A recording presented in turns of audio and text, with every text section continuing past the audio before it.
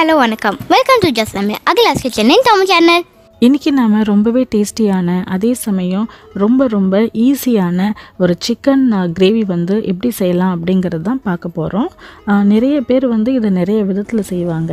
எங்கள் வீட்டில் நாங்கள் எப்படி செய்கிறோம் அப்படிங்கிறது தான் வந்து இன்றைக்கி நான் வந்து வீடியோவாக காமிக்க போகிறேன். இந்த சிக்கன் கிரேவி வந்து இட்லி, தோசை, சப்பாத்தி, பிரியாணிக்கு சைட் டிஷ்ஷாக வந்து நீங்கள் தொட்டுக்கிட்டு சாப்பிட்றதுக்கு ரொம்பவே சூப்பராக இருக்கும். அதே மாதிரி எதுவுமே இல்லைங்க அப்படின்னு வெறும் சாதாரண ஒயிட் ரைஸ் தான் வச்சுருக்கேன் அப்படின்னாலும் அதுக்கும் இதை நீங்கள் கலந்து ஒரு பரட்டி சாப்பிட்றதுக்கு ரொம்பவே அருமையாக இருக்கும். எதுக்குனாலுமே வந்து சூப்பரான சைட் டிஷ்ஷாக வந்து நீங்கள் இந்த சிக்கன் கிரேவியை வந்து யூஸ் பண்ணிக்கலாம். இதுக்கு தேவையான பொருட்கள் நான் டிஸ்கிரிப்ஷன் பாக்ஸில் கொடுத்துருக்கேன், நீங்கள் ஓப்பன் செஞ்சு பார்த்துக்கலாம். அப்படி இல்லை அப்படின்னா என்னோடய வெப்சைட்லேயும் நீங்கள் போய் பார்த்துக்கலாம். இதே ரெசிபி நீங்கள் இங்கிலீஷில் பார்க்கணுன்னா என்னோடய அகிலாஸ் கிச்சன் சேனலில் போய் பார்க்கலாம். வாங்க இப்போ செய்முறை எப்படிங்கிறத நம்ம பார்ப்போம். இந்த சிக்கன் கிரேவி பண்ணுறதுக்காக நான் வந்து 1/2 கிலோ நாட்டுக்கோழியை வந்து எடுத்துட்டுருக்கேன். அதை வந்து உப்புலேயும் மஞ்சளையும் ஒரு 3 வாட்டி நல்லா கழுவி அலசி எடுத்து வச்சுக்கிட்டேன். தண்ணி நல்லா எடுத்து வச்சுக்கிட்டேன். இப்போ வந்து இதில் ஒரு 1/2 டீஸ்பூன் மஞ்சள் தூள், 1/2 டீஸ்பூன் உப்பு, 1 டேபிள் ஸ்பூன் மிளகாய்த்தூள், 1/2 டேபிள் ஸ்பூன் தனியாத்தூள் அதாவது மல்லித்தூள், 1 டீஸ்பூன் இஞ்சி, 1 டீஸ்பூன் பூண்டு விழுது எல்லாத்தையுமே இதில் வந்து நான் சேர்த்துக்கிறேன். இப்போ இதை வந்து இந்த சிக்கனை வந்து நல்லா பரட்டிக்கோங்க, நல்லா மிக்ஸ் பண்ணிக்கோங்க. இந்த மசாலாவில் நல்லா இந்த மாதிரி நல்லா மிக்ஸ் பண்ணி விட்டுட்டு நம்ம வந்து இதை வந்து ஒரு 30லேருந்து ஒரு 3/4 மணி நேரம் 30லேருந்து ஒரு 45 நிமிஷம் வந்து நல்லா ஊறட்டும். இப்போ நம்ம பரட்டிய சிக்கனை வந்து நம்ம தனியாக எடுத்து வச்சுக்கலாம். அது பாட்டுக்கு ஊறிக்கிட்டு இருக்கட்டும். இப்போ நமக்கு வேண்டிய மசாலாவெலாம் நம்ம இப்போ வந்து செஞ்சிடலாம். அதுக்காக நான் வந்து இப்போ ஒரு டேபிள் ஸ்பூன் பெப்பர் எடுத்துட்டுருக்கேன். இப்போ அதை வந்து இந்த மாதிரி குழவிக்கல்லில் போட்டு நல்லா இந்த மாதிரி நசுக்கிக்கிறேன். ரொம்ப பவுடராக நசுக்கக்கூடாது. கொஞ்சம் ஒரு கொஞ்சம் என்ன சொல்கிறது, க்ரஷ் பண்ணி மட்டும் வச்சுக்கோங்க, ரொம்பலாம் பண்ண வேண்டாம். அதுக்கப்புறம் ஒரு 1/2 டீஸ்பூன் ஜீரகத்தூள், அதையும் வந்து ரொம்ப பவுடராக்காமல் கொஞ்சமாக இந்த மாதிரி தட்டி எடுத்து வச்சுக்கோங்க. கூடவே ஒரு 20லேருந்து ஒரு 30 பல் சின்ன பூண்டு இருக்கு இல்லைங்களா, ரசப்பூண்டு இருக்கு இல்லைங்களா, அதையும் வந்து நல்லா தட்டி எடுத்துக்கோங்க. எனக்கு என்னோடய குழவிக்கல்ல வந்து சின்னது அப்படிங்கிறதுனால நான் வந்து இது 3த்தையும் வந்து தனித்தனியாக பண்ணேன். உங்கள்கிட்ட பெருசாக இருக்குது அப்படின்னா நீங்கள் வந்து நல்ல பெருசாக 3த்தையும் ஒன்றாவே சேர்த்து போட்டு நீங்கள் தட்டி தனியாக எடுத்து வச்சுக்கலாம். நீங்கள் வந்து மிக்சியில் போட்டு இதை பண்ண வேண்டாம். ஏன்னா மிக்சியில் போட்டிங்கன்னா ரொம்ப மையாக அரைஞ்சிரும். அப்போ வந்து இந்த கிரேவிக்கு வந்து உங்களுக்கு நல்ல டேஸ்ட்டு கொடுக்காது. சப்போஸ் உங்கள் மிக்ஸி வந்து திப்பியாக தான் ஓரளவு திப்பியாக அரைக்கும் அப்படின்னா அந்த மாதிரி அரைச்சிக்கோங்க. ஏன்னா நமக்கு பூண்டுலாம் வந்து லைட்டாக தான் நசுங்கணும், ரொம்பலாம் நசுங்கக்கூடாது. அதனால தான் நான் வந்து இது எல்லாத்தையும் வந்து கையில் அந்த குழவிகளில் போட்டு தட்டிக்கிறேன். நம்ம இப்போ தனியாக எடுத்து வச்சிடலாம். இப்போ வந்து ஒரு பெரிய பாத்திரத்தில் ஒரு 5 டேபிள் ஸ்பூன் நல்லெண்ணெயை வந்து நான் சேர்த்துக்கிறேன். இந்த சிக்கன் கிரேவிக்கு வந்து நல்லெண்ணெய் தான் வந்து நல்லா டேஸ்ட்டாக இருக்கும். அதனால தான் நான் வந்து 5 டேபிள் ஸ்பூன் நல்லெண்ணெய் வந்து எடுத்துக்கிறேன். இப்போ வந்து நல்லெண்ணெய் லைட்டாக சூடானதும் ஒரு ஏலக்காய், ஒரு 5 கிராம்பு, ஒரு அன்னாசிப்பூ, கொஞ்சமாக லவங்கப்பட்டை, 2 பிரிஞ்சி இலை, அப்புறம் 1 டீஸ்பூன் சோம்பு, இது எல்லாத்தையும் நம்ம சேர்த்துக்கலாம். சேர்த்துக்கிட்டு ஒரு நிமிஷம் வந்து ஒரு மீடியம் ஃப்ளேமில் வச்சு லைட்டாக இதை நல்லா வறுத்து எடுத்துக்கலாம். இப்போ இதில் ஒரு 4லேருந்து 5 காஞ்ச மிளகாய், வரமிளகாய் வந்து நம்ம சேர்த்துப்போம். கூடவே வந்து கொஞ்சம் பெருங்காயத்தூளையும் வந்து சேர்த்து நல்லா இதை வறுத்துக்கலாம்.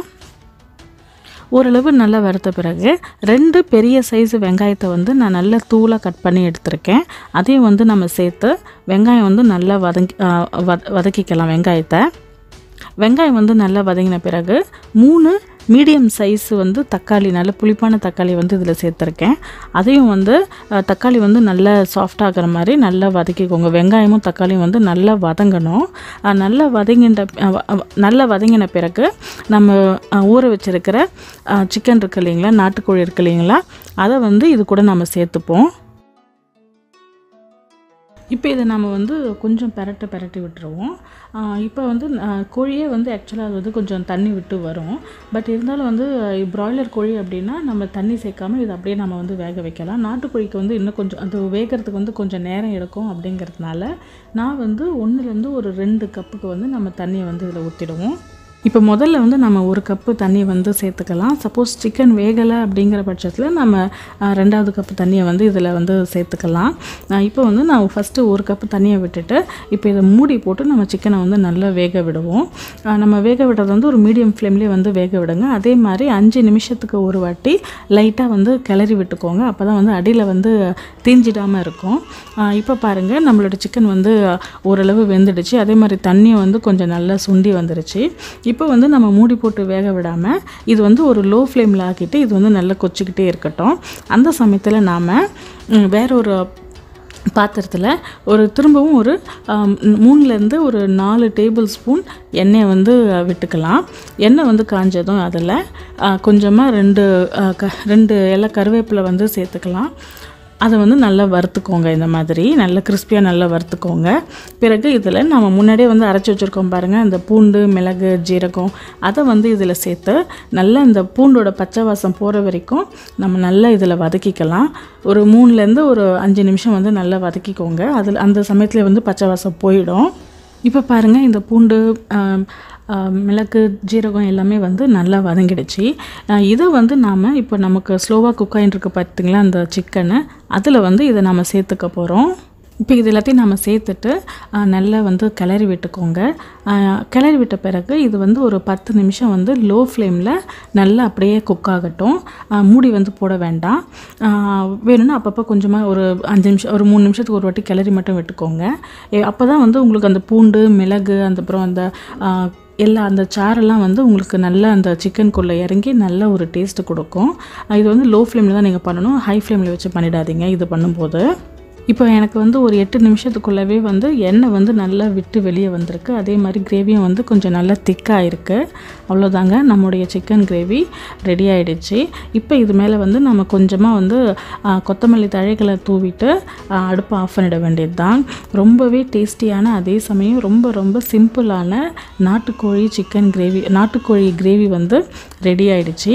நீங்கள் இதை ஒரு வாட்டி ட்ரை பண்ணி பாருங்கள். கண்டிப்பாக உங்கள் வீட்டில் இருக்கிறவங்க எல்லாருமே வந்து ரொம்பவே உங்களை வந்து பாராட்டுவாங்க. இதில் வந்து நான் மிளகும் சேர்த்துருக்கேன். அதே மாதிரி மிளகாய் தூளும் நான் சேர்த்துருக்கேன். ஸோ உங்கள் காரத்துக்கு ஏற்ற அளவு நீங்கள் மிளகாய் தூளோ இல்லை மிளகோ வந்து அட்ஜஸ்ட் பண்ணி நீங்கள் சேர்த்துக்கோங்க. அதே மாதிரி குழந்தைங்களுக்கு கொடுக்குறதா இருந்தால் இன்னும் கொஞ்சம் குறைச்சி கூட நீங்கள் கொடுங்க, தப்பு கிடையாது. டேஸ்ட் வந்து அதே மாதிரி தான் இருக்கும். டேஸ்ட்டில் வந்து எந்த குறையும் இருக்காது. நீங்களும் இந்த வீட்டில் செஞ்சு பாருங்கள். செஞ்சு பார்த்துட்டு உங்களுக்கு எப்படி வந்தது அப்படின்னு சொல்லிட்டு எனக்கு கமெண்ட் பண்ணுங்கள். இந்த வீடியோ உங்களுக்கு பிடிச்சிருந்ததுன்னா லைக் பண்ணுங்கள், ஷேர் பண்ணுங்கள் மற்றும் சப்ஸ்கிரைப் பண்ணுங்கள். அதே மாதிரி என்னுடைய வீடியோஸ் உங்களுக்கு நோட்டிஃபிகேஷனில் வரணும் அப்படின்னா பெல் ஐக்கானை கிளிக் பண்ணிக்கோங்க. மீண்டும் வேறொரு புதிய வீடியோவுடன் உங்களை நான் சந்திக்கிறேன். அதுவரை வீடியோ பார்த்ததுக்கு மிக்க நன்றி. ரசித்து சமைங்க, ருசித்து சாப்பிடுங்க.